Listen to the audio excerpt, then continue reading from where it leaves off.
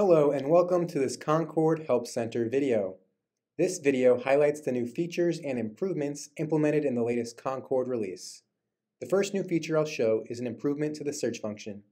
You can now search for dates by going to the search bar and typing in any year you'd like. I'll demonstrate using the year 1866. Once you've typed in your year, you can click on the magnifying glass search icon, and that will launch the search. You can see it found 22 results. When I click on the Science and Health drop-down menu, you can see both of the citations that include the year 1866. Now let's say you'd like to do a more refined search, and you know a month and year combination you'd like to look up. Let's say in my example, I'll look up June 1903. So I can go back to the search bar, I can type in June in the standard month spelling, or I can type in any month abbreviation, and then the year, 1903, and then you can click on the search magnifying glass, and that will launch the search.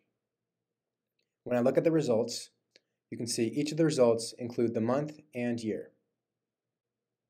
Now let's say you want to go even more detail. You know the month, the day, and the year, and you want to look up when a particular day and time was used in Mrs. Eddy's writings. So you can go to the search bar, clear it, and I'll type in June 8th, 1903. Once you've got the date in there like that, you can click on the magnifying glass and you'll see the result for June 8th, 1903. You can also use a different date format such as 6/8/1903, all separated by slashes, and when you click search, you'll get the same exact result. Now, my absolute favorite feature in this release that I think everyone should try at least once is a date range search. So you can go back up to the search bar and you can search on a range or time period. So I'll search from 1866 to 1875.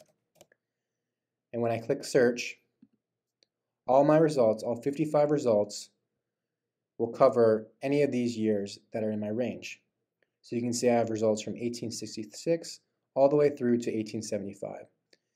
And when I click on, for instance, 1870, you can see that the year 1870 is highlighted. This can be a really great way to dive in and research a particular time period. The next thing I'll draw your attention to is this View All button. And when you click on that, you'll be able to see all the different years that are included in your range. And if you'd like to just focus in on one of these years, you can simply click on that year with a little calendar icon, and it will update your search to be only for that year. So in this case, it's 1875, and when I open the results, it only includes that year.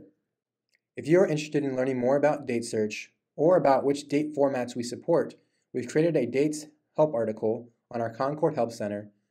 The link to that article will be in the description of this YouTube video. The next new feature I want to show you is one that I think is super handy. Let's say you're doing a search on a word like love, and there are 2,246 results, and I'm very determined and I want to go through each and every one. So let's say I'm going through and I'm in the Bible in Deuteronomy, and I've clicked on this citation here, and then suddenly I have to step away from my computer, my phone, I have to log out, whatever it may be. Well, prior to this release, when you would leave and your session would restart, you would lose your place in your search results. But now when I refresh my screen, which I'll do right now,